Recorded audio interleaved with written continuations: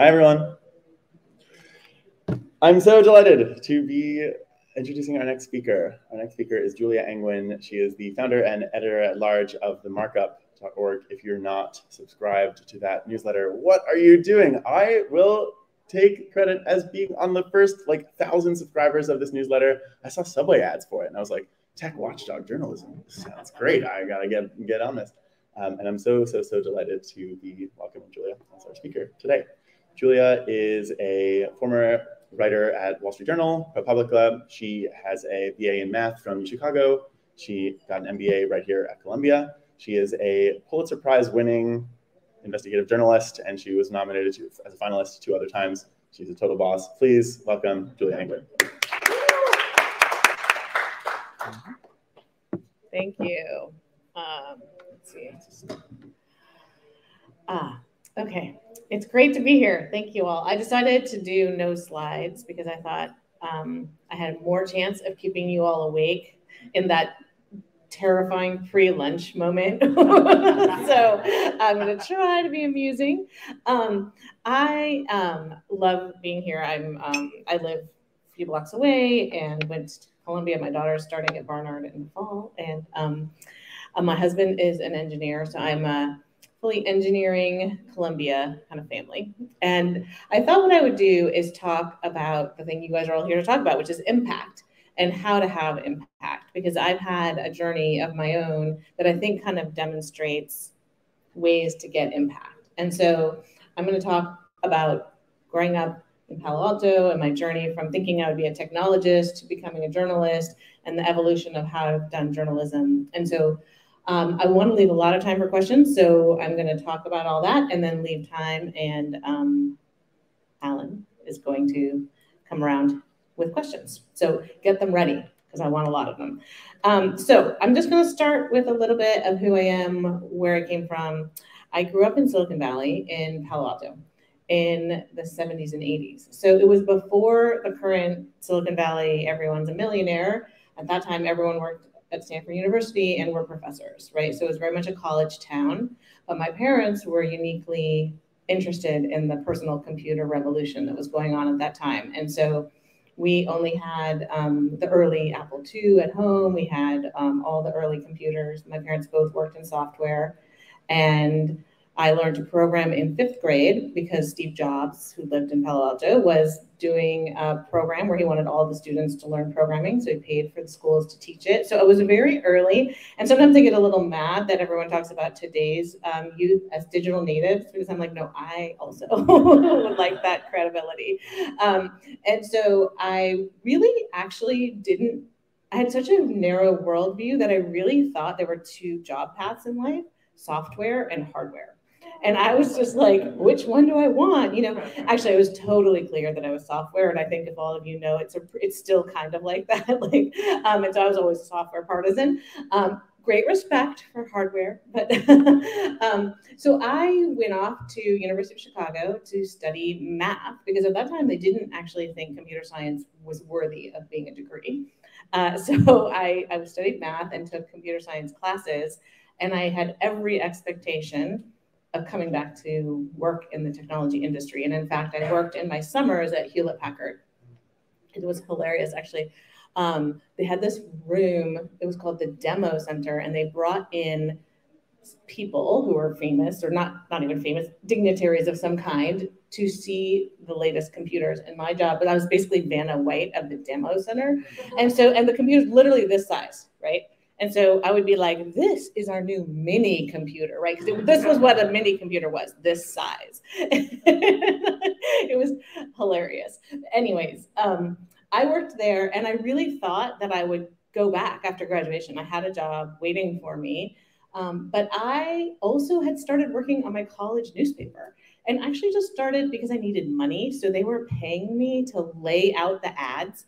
And so I was laying out the ads, and back then you had to use PageMaker, which probably none of you remember, but it was a software program to design a page, and then you would print out the ad and then actually cut it out with a razor and then put hot wax on it and place it on this page that you would send to the printer. And I had a little bit of an advantage because I knew how to use PageMaker. And so I was able to get this job where I made, I think, $3.50 an hour. And after a year or two of laying out ads, I just was like really interested that everyone around me was talking about writing news articles. And I was like, I want to try that, right? Because those guys get the free pizza at the like editorial meetings. And so I started trying it and I was like, oh, I could do this. And I would say that even then I had a realization which has kept with me all along, which was that I thought of a news article as a proof, right? I was a math person and I was like, oh, I get this. You have a thesis, you need to prove it. What's the evidence you need to prove that thesis? And so I always sort of saw it as similar. Now I understand that most people don't see that connection and not very many people use that analogy, but for me, it really made sense. And so when it came to graduation, I was like, oh, I could go back to technology, but like my job was still Vanna White, it wasn't that fun. And so I was like, I'll try journalism, just like my rebellious phase, right? And so I went to Washington, D.C., actually, and worked at a tiny little newswire service that doesn't exist anymore called States News Service. And you guys are going to laugh, but the point of States News Service was, this is like, the internet was not yet like a commercial medium, was that all these newspapers around the country didn't know what their member of Congress was doing in Washington. And so they pooled their resources and would hire like one young reporter to be their person in DC. And so I was the reporter for the Colorado Springs Gazette-Telegraph, the Pueblo Chieftain, and the Tucson Daily Star. And I basically ran around after their members of Congress and said, like, why did you vote this way on this thing or that thing? And wrote little stories for these places. And then as I was working there, the Netscape revolution happened. And Netscape came out, people realized the internet was big, and all of a sudden, my market value as a reporter was so high because people were like, oh, wait, you know how to use a computer? Oh, you actually can program one? Holy moly. And so I got hired at the San Francisco Chronicle and moved out there to write about these new tech companies, which was hilarious because the newsroom did not have personal computers. It had dumb terminals connected to a mainframe. And so actually there was no way in the newsroom to connect to the internet. So I was writing about the internet, but I had to go home to my own personal computer in order to try to connect to it.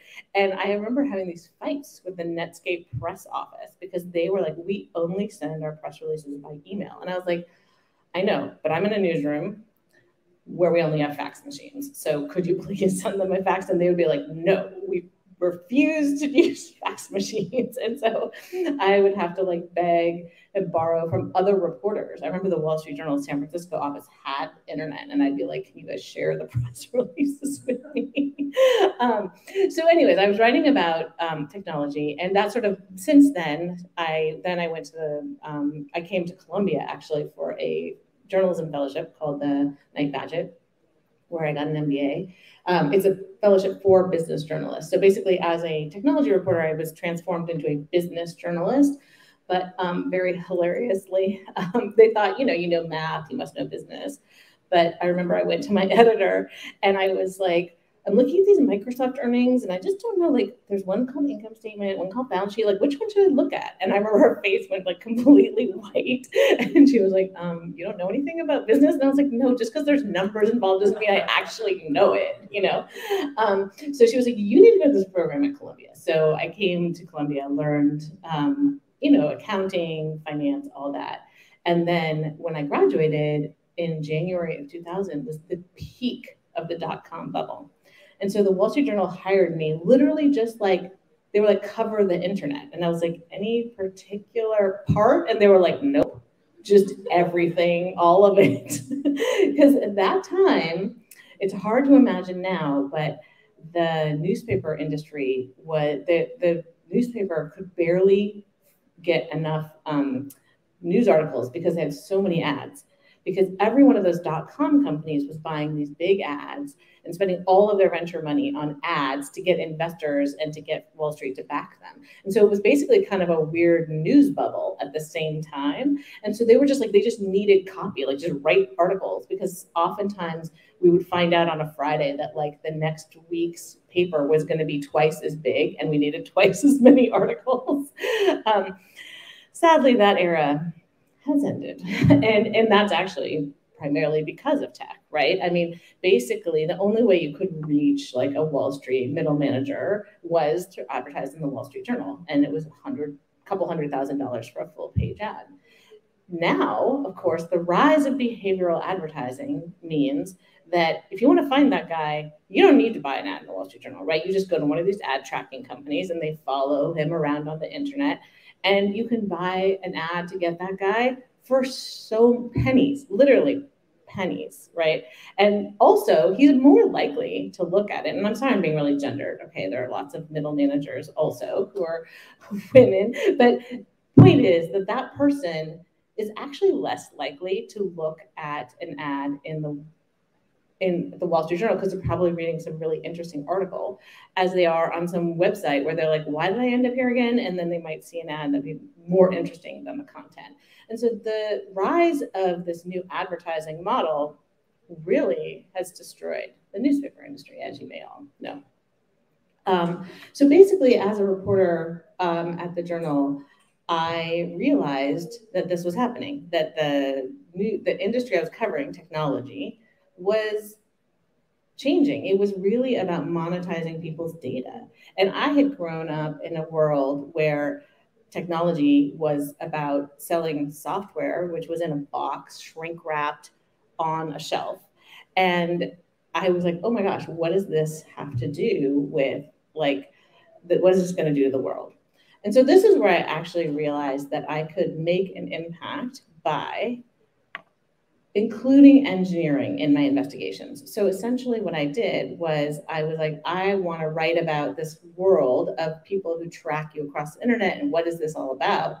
And I realized that I could use engineering to help me with that. And that was something that really had not happened in newsrooms. So there were people who were technologists in newsrooms, but essentially they were on the graphics desk, like building graphics, or they might be in the back end building the website, or they might be, there was like a data analysis group where you would bring some basically Excel spreadsheets to some people and they would do some pivot tables for you. But there wasn't this idea about engineering being part of the reporting process. And I thought, well, look, I don't actually know how to code anymore, right? Like the last time I programmed was in Lisp. So you may know that that was a long time ago. But I knew what the capacity and the capabilities of engineering was. And so I found a grad student at UC Berkeley who had done a really interesting analysis at the information school. He had done this analysis of sort of like how pervasive were Google's online ad tracking technologies. He did a scan, basically.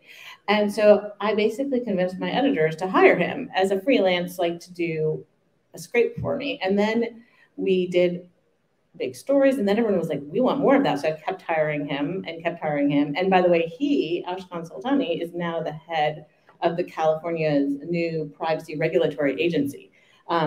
So he has continued to focus on privacy and is a real leader.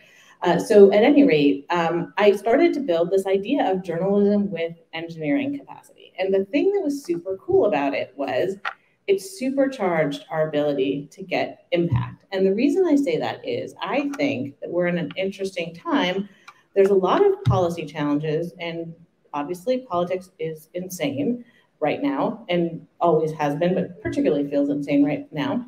But we are in a world where policy is informed by data. And basically data is the weapon that both sides need to have, right? So everyone comes armed with their report, their data versus your data, right? Like that's how policy battles play out.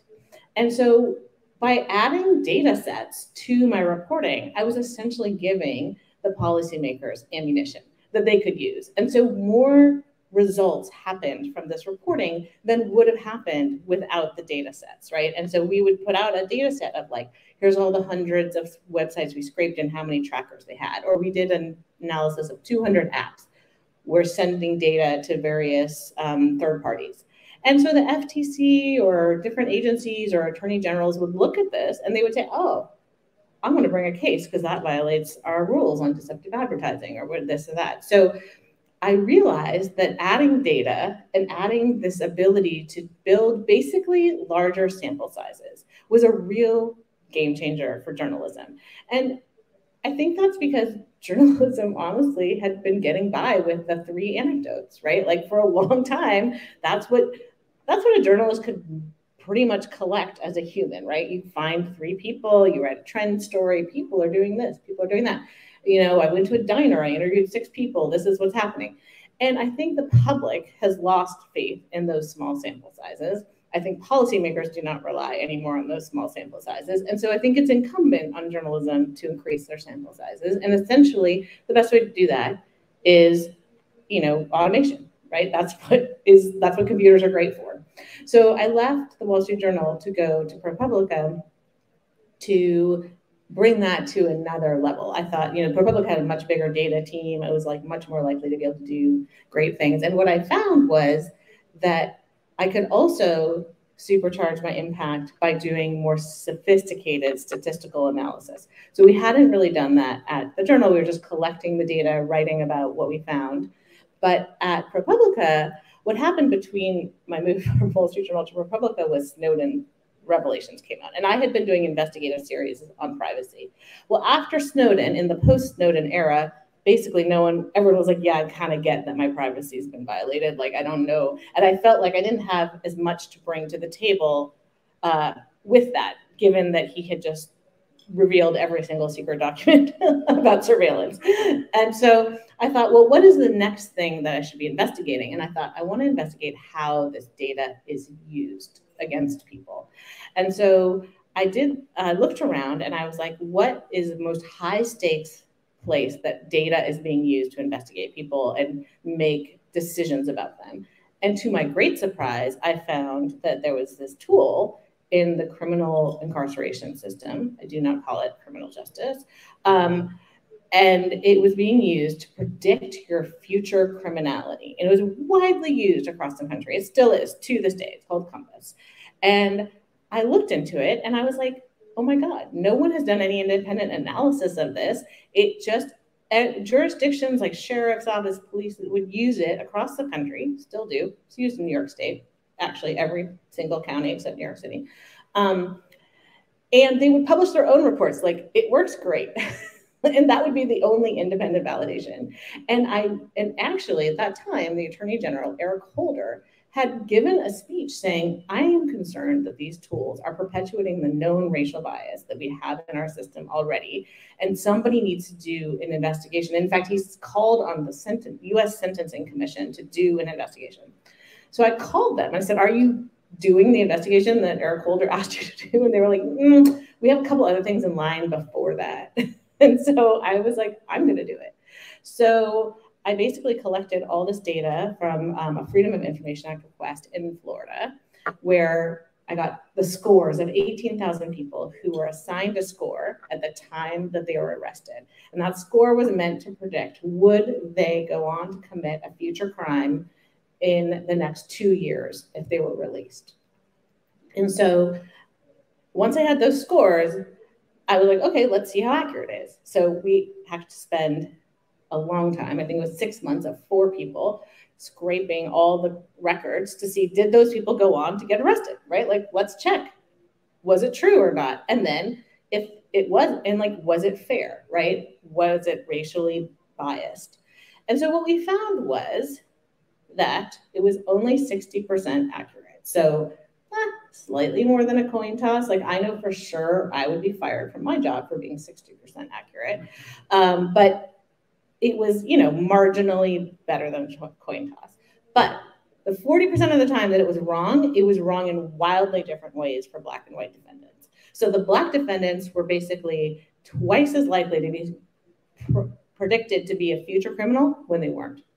And the white defendants were twice as likely to be predicted to not be a future criminal when they were. And so essentially it was just biased in the way of thinking that Black defendants were always going to be criminal. And it was really unfair. And so we were only able to get to that analysis by talking to statisticians across the country who said, how do you sort this data? Because it hadn't occurred to us that, like, there were many ways to slice the data. And the industry was using something called a Cox regression, which was this time series regression. And under that, you definitely got the 60% accuracy thing, but you didn't see the error rate disparity. And so we had to talk to a lot of people before we realized that you could parse out that disparity through a very simple technique called truth tables, which maybe some of you know.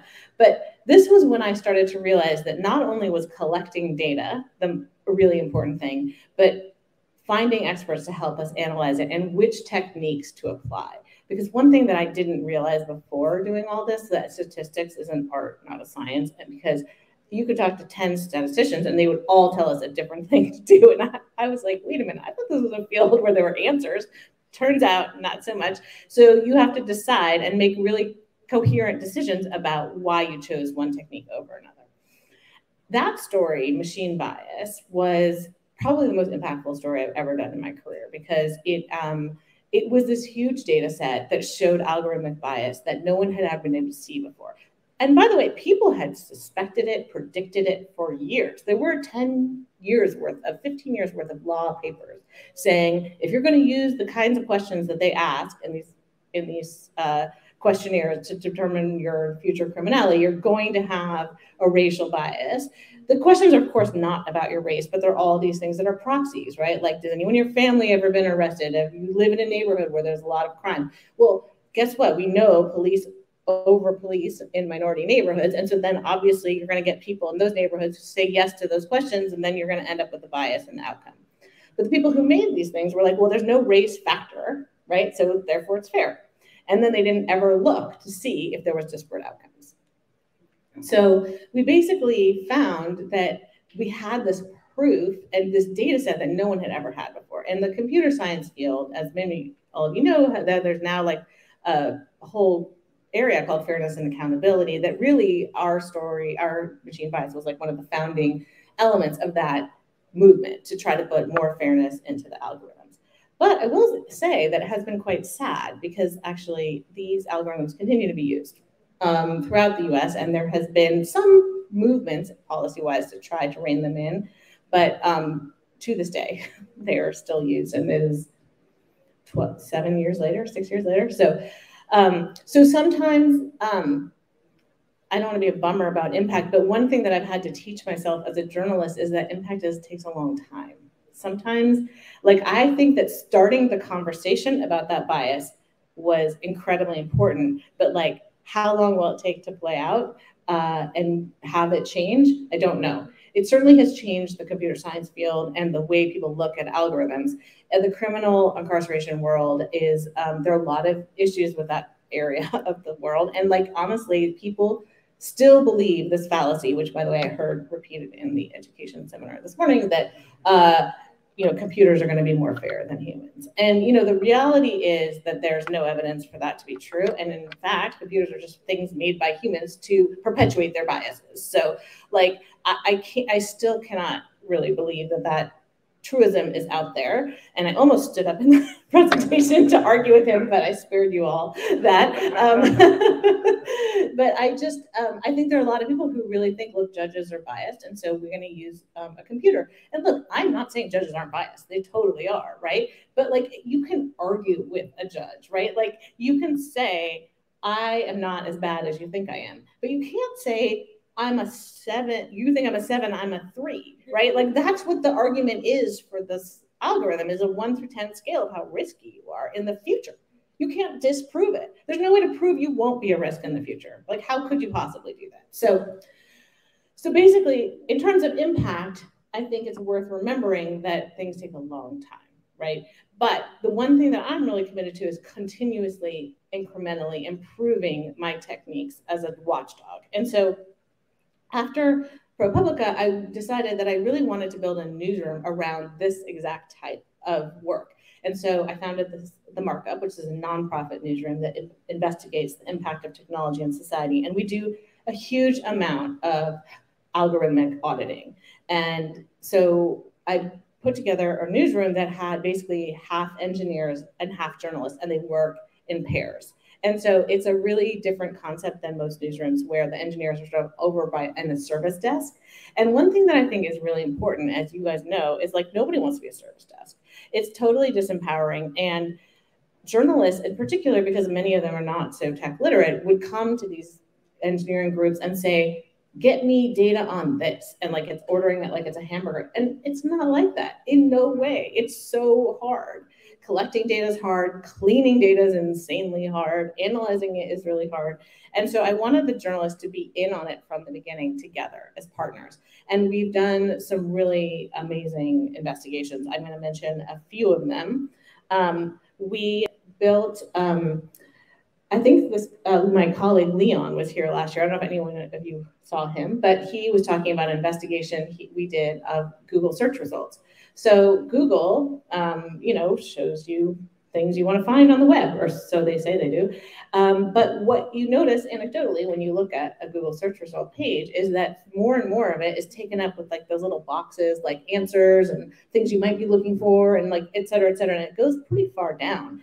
And what you may not realize about all of that is those are all just leading you back to Google's products, right? So that way they get more traffic, they get more eyeballs, they get more ad revenue. And so it's actually pretty far down the page that you get to the first website that is not a Google property. So we thought, let's measure that. How far down the website do you have to go to get to that? And so we scraped thousands of searches, and then Leon, who was a data scientist, never been in a newsroom. I hired him to be in the newsroom and bring his techniques to journalism. So he had this idea, in biology, we do staining. So we would stain something to see where it goes. And so he was like, I'm going to stain parts of the page, and by classification. So classify Google product, ad, independent, and he could see the colors and see that basically the top of the page, 40% of it was Google taking up for itself. And above the fold, meaning that before you have to go to the next page, would be next page on your mobile phone, it was 60%. So essentially they're taking up a huge portion of that real estate. And the thing is that people have been screaming about this, right? People who work in, whose lives depend on search results, which would be all people, have been saying forever, I can't get to the top. Google does it for themselves. I mean, Yelp has been suing Google for years over this. And yet there wasn't a quantification of it, right? And so once again, this is where I feel like journalism can bring bigger sample sizes. Like we were like, okay, 1 million people have written this story, but we need to bring the number. And what's great about it is bringing that number really helped. Like all of the antitrust cases now against Google cite it. And so none of those have gone, we don't know where they're all going to go, but certainly it is now part of the case against Google for what's called self-preferencing. There's a bill in Congress that would eliminate the platform's ability to self-preference. There was some hope of that passing this summer. It appears that hope is probably dying, but it is the one bill that is actually the most bipartisan support, because everybody kind of agrees that you can't just use your platform. If you're both a participant and the marketplace, you have to provide some fair rules for the other participants so that you're not advantaging yourself. That investigation was so successful that we did another one for Amazon. We wanted to see why they're preferencing their own brands, because the thing about Amazon is you can't actually tell, because they have all these weird names for all their different brands and they don't always label them. It took us actually months to figure out what their brands were. We had to look through all these trademark files and use some undocumented APIs we found on their site. And we eventually came up with a list. This is also Leon's work. And then we did an analysis, but it was interesting because that one, it was hard to do a real estate analysis, like how much of the page, because I'm sure you've seen Amazon search results, they're like a grid. And so it was like, you could measure it that way, but we decided to just focus on that top slot. What's the one that comes up first? And so then we were like, well, how do you do that? So this is where it's really funny, because traditionally as a journalist, I've been more of a critique of prediction models, right? The whole idea of the machine bias story was that this prediction model was A, inaccurate, and B, biased. But in this case, using a prediction model was actually the best way we could analyze the data. So what we did was we said, well, what's the most predictive factor for getting the top slot? And the most predictive factor was being an Amazon brand. And it was 8-to-1 versus the next most predictive factor. So it was so clear that that was going to be the most compelling argument that we could make. And I was really nervous. I thought, I don't know, are lawmakers going to be into a predictive model as evidence, right? Like the one about Google was very clear. It was just real. They're taking up this much of the page, very clear. And so I was wondering, will this have impact? Well, it certainly did. So the House Antitrust Committee had been investigating all of the tech companies, and they had been for 2 years asking Amazon on the record, do you give preference to your own brands? And they had said on the record, no, we do not. And so when our thing came out, they said, please explain. And then they didn't share what the explanation was that Amazon gave, but what they did do after getting that explanation was they referred the case to the DOJ for a perjury charge. So they're currently being investigated for perjury because the evidence was strong enough that the House Antitrust Committee was like, I think these guys are lying to Congress. So that is the kind of impact that I'm looking for as a journalist. I want to influence the debate so that it is based on facts, right? I'm not trying to influence the debate as policy. Like, I don't have a policy outcome. I don't actually know if that self-preferencing bill is the most optimal way to address this.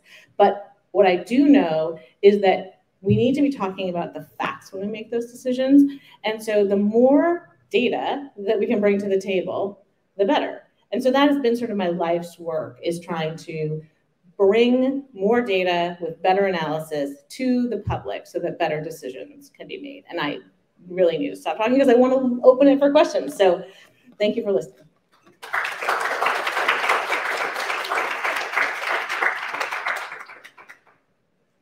Questions? You want to?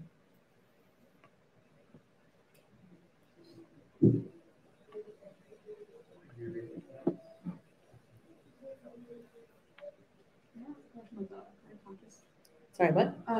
So the project, the research project with Compass, why is it taking so long to make a change? Why wouldn't, like, if the research is out, why wouldn't you take it to the company and tell them, hey, these are the findings that we have, why can't you change the algorithm that you use? We definitely did bring it to the company. So one of the things that I do all the time with my investigations, and is just an important principle in journalism, is you always have to go to the person you're writing about and give them a chance to respond before you publish. So we gave them our entire analysis and gave them, I think, at least a month, if not 2 months, to look at it. And their argument was that, their argument, if I think this is fair, is that the error rates don't matter, right? The bias in the error rates doesn't matter. We're optimizing for the accuracy rate. And if you change that, we might change the accuracy rate. And so, I mean, to me, when you're optimizing for a 60% accuracy rate, I'm like, I'm not even sure what you're optimizing for, but it was basically an algorithmic optimization argument. And they've made that argument. I think that is the reason, though, that it hasn't changed, I think, is actually just that the political reason that these algorithms exist is actually a good one in a weird way. So basically, people wanted to find a way to let people out. We have too many people in our prisons, right? In our jails. And so these tools were developed by reformers who were like, we need to find basically scientific cover to tell the public we're letting out people who are safe.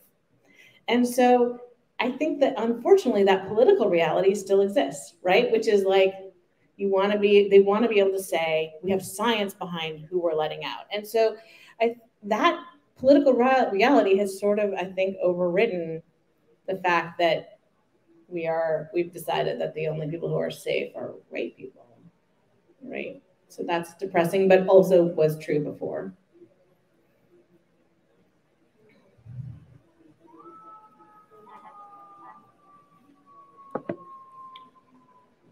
Hi, thank you so much for this amazing talk. I was just wondering how in the markup, what is the process for finding new story ideas? And once you've done that, what's the process for finding the data for that story? That's a great question. So basically, I think that journalism can learn a lot from the scientific method. And so I've asked people in the newsroom to come up with, I developed a little thing called the investigative checklist, which is, what is your hypothesis? What are you trying to test? Is it a testable hypothesis? And then what data would you need to test that hypothesis? How can we get it? And so it forces people to go through that method of thinking of it in terms of the scientific method, as opposed to just like, I want to look at whatever, right? Because then whenever you do the I want to look at whatever, which is always tempting, and I love those kind of things, but you end up just swimming around. This is where you end up with those weird big data things where like people who like mayonnaise also like French fries. Like, this is not that helpful, right? Like these are really interesting correlations you can find in data, but they're not, I think you have to know what you want before you start an analysis. And I think that almost every case, the data doesn't exist, right? One story we did on mortgage approval algorithms, looking at racial bias in those algorithms, there was a data set. There was a new law that had required the banks to release more information about who they were approving for mortgages than others. And we were able to use that, match it with census data, make some analysis by race, and show that the algorithms were, sadly, really racially polarized. So an applicant, a Black applicant, a white applicant of the exact same financial standing, right? The Black applicant we rejected like far more often than the white applicant. And so sometimes there's an existing data set where we can supplement it, but many times we have to go and collect the data ourselves. But I think it's just important to remember coming up with the hypothesis first is the most important thing, in my opinion.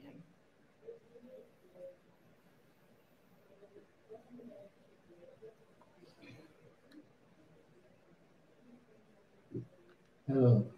Thank you for the talk. I just wanted to ask, what roles do ethics, ethical perspectives really play in your discoveries and how you approach matters? Say you uphold a utilitarian perspective on how things should be, and then you perhaps have someone that upholds some egalitarian. Like, how do you kind of merge those into factual points? Because there might be some kind of Yeah, this is a debate that has been raging in journalism for a very long time. And it used to be, when I was coming up in the field, that everyone was interested in objectivity. Are you objective? Is your reporting objective? And what that ended up fostering was this whole idea of false equivalence. So, that there's actually two sides to every story. And so, the most egregious example is climate change, right? Like 99.9% of scientists think like it's happening, and 0.1% say it might not be. And people would give equal weight to that. And that, I think, journalism in general as a field has been moving away from that idea of objectivity. But it is hard, because we all are human, we all have biases, and we have to understand how to acknowledge those. And so my feeling is that you just have to acknowledge you have biases and still make sure that your work sort of stands on its own. That's why doing the data sets is better. I think it doesn't really matter what my views are about, criminal risk assessments, because I made the data, it says what it says. And so I think it takes, the whole purpose of putting out all those data sets is to take some of the burden off of the individual and are they trustworthy? And say, is the data trustworthy? Is their analysis trustworthy? And what happens for us is we get our analyses kind of peer reviewed before publication. So sending them out to experts. And then after publication, oftentimes people rerun the data to make sure we were right or come up with different analyses. And so in some ways, we're basically offering it to the public to say, stress test it yourself,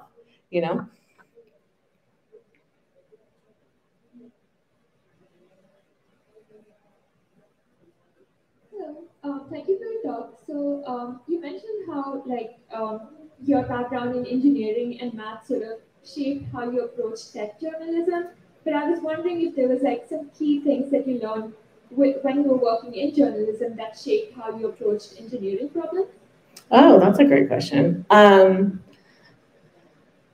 I think honestly, my biggest finding is the thing I said just now, which is I really, really believe that you have to know what the question is before you go out and figure out what data you want to look at. It's so tempting So many data journalists and engineers I know are so tempted by existing data sets because, of course, it's so delightful. You just take it, you do some little loo-de-loo, make a little graph, it's super fun, and that's fine. But like, it's worth just remembering data is political, right? Why does America not collect data on police violence? I don't know, but they don't, right? And the reason is because there's no political institution that wants to have that data. So the Washington Post had to do its own database. And I think the most important questions of our time are ones where there are big institutions that don't want that data out there. And so we have to collect it. If you just live off of existing data sets, you're basically accepting that the people with power and money get to control what the narrative is because they come up with the data, then that's what the narrative is. So I think it's incumbent on journalists as watchdogs to come up with our own data. And that is something that has really informed my view of engineering. And I yell at my husband all the time, like, don't take that existing data set, go collect one. He's like, you're tripling my costs. And I'm like, yes, that's also, it's very expensive. Hi,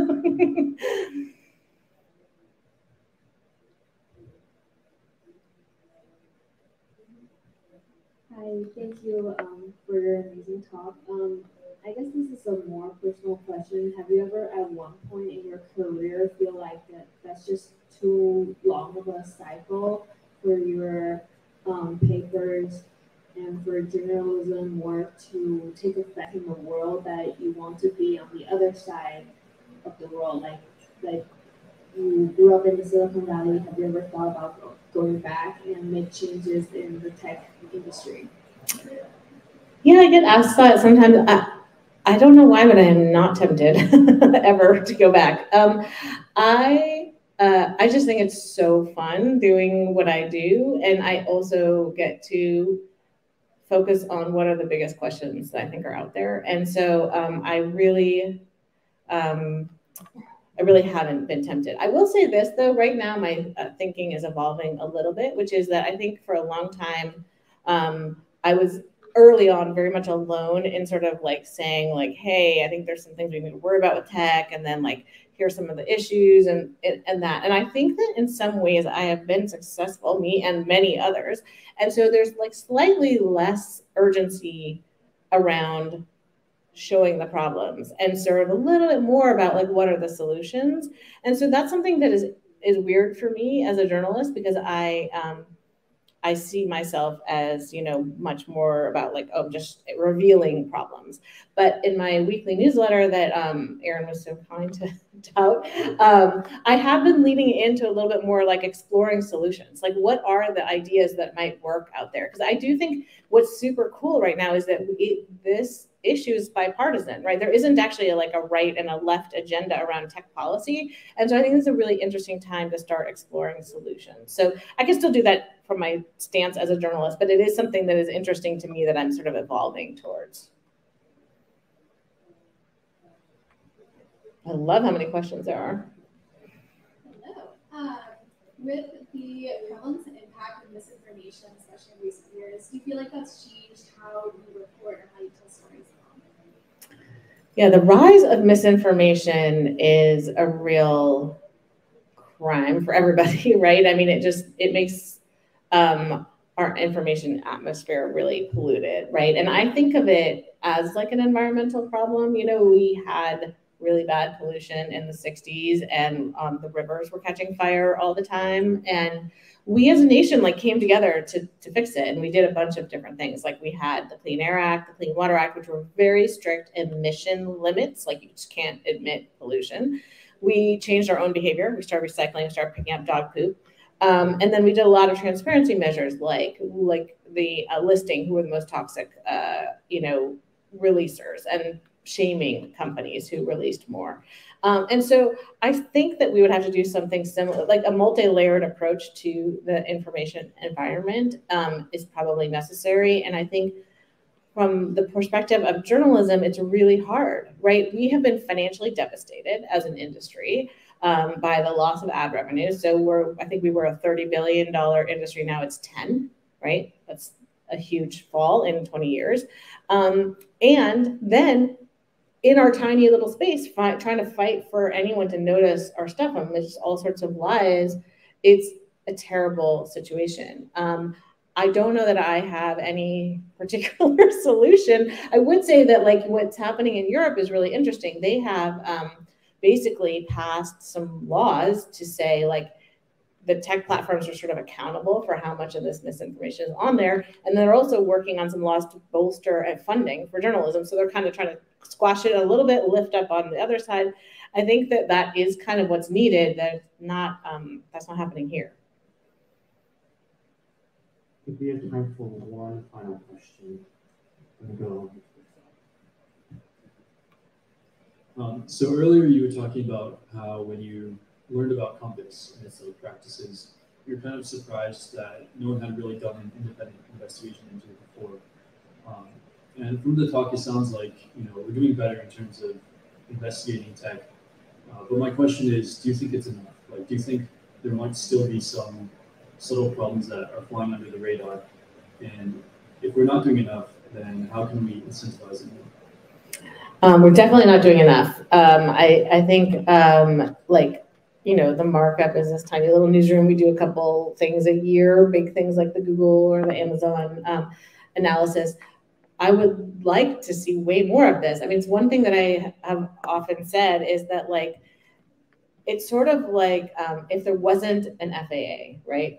And planes just like, you just built them and then you flew them. And who knows if they fall out of the sky, they fall out of the sky. That's sort of where we are now with tech, right? Like basically the companies put out whatever they want. And then, oh, there's a genocide in Myanmar. Oops, sorry, screwed up, right? Like we'll try to be better next time. And I think like I see like teams like the one I built at the Markup as like people running out onto the tarmac trying to inspect the plane, right? Like before it takes off. And that's not a really workable model, right? Like there needs to be a government body that says, hey, your algorithms need to be safe before you employ them on the public. And one thing about the European rules is, for instance, they are requiring risk assessments for the algorithms. So the companies need to show that they're like, how Facebook decides what news goes to the top, whatever isn't discriminatory, isn't harmful to youth, doesn't have there's several things they have to assess, and they have to come up with a report and say this is why our algorithms are safe. And that's the beginning, I think, because it just doesn't. I mean, I think there needs to be so much more analysis, and I think it has to be from all parts of society, right? Journalists have a role to play, but government has much more power. They can demand information from the companies, and they should also play a role. And so I think there needs to be a whole new field around this, and there is. I mean, algorithmic auditing is now becoming a field, and I'm really thrilled about that. And I think it's amazing work, but it needs to be done, massively more.